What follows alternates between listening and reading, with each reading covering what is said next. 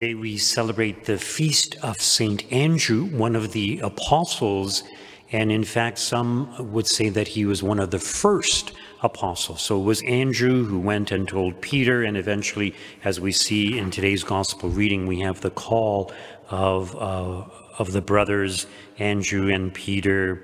They were fishermen, and they leave their nets immediately. It's not the first time that our Lord encountered them or they encountered our Lord, but nevertheless, this is their calling, this is their response. It's a reminder to us to respond generously to God. And notice how it mentions they immediately they left their nets and followed him. So when we feel the call of God, we shouldn't hesitate. Yes, we need to discern, is it correct or is it not correct? But once we are sure that God is calling us, we need to follow him. And this call is especially in regards to conversion. St. Philip Neri has a saying that when someone is called from a bad state to a good state, there shouldn't be any delay in going from that bad state to the good state.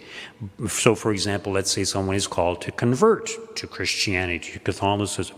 But going from a good state to a better state, such as a call to the religious life or the priesthood, then one needs to take time, counsel, and prayer. So, in other words, one has to discern, one has to be more cautious in that regard.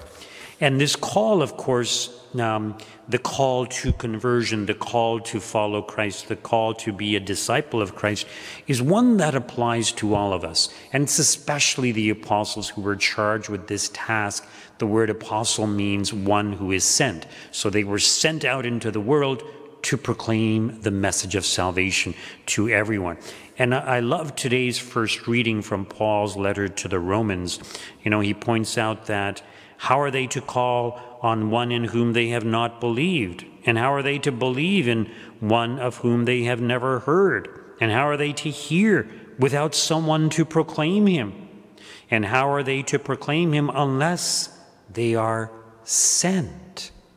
And the reality is that each one of us are sent. And in fact, at the end of Mass, traditionally it was ite missa est, thus you are sent. So at the end of Mass, we are all sent out. Go and proclaim the gospel of the Lord.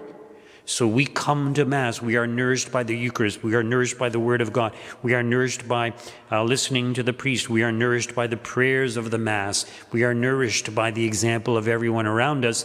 And inspired and strengthened in our faith, we go out carrying Jesus within our hearts, within our souls, to share his love, to share his goodness. But the point St. Paul makes is very important.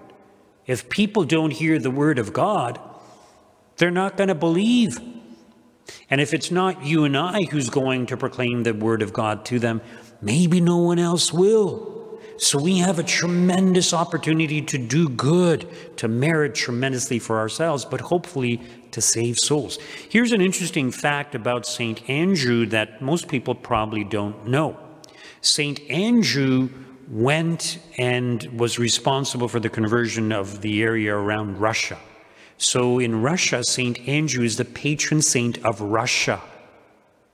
And I think this is noteworthy because, as we know, there's a war going on between Russia and Ukraine, and also the messages of Our Lady of Fatima that Russia will be converted. And Russia is primarily Orthodox. So some people say that this conversion entails the Orthodox joining or becoming united with the Catholic Church.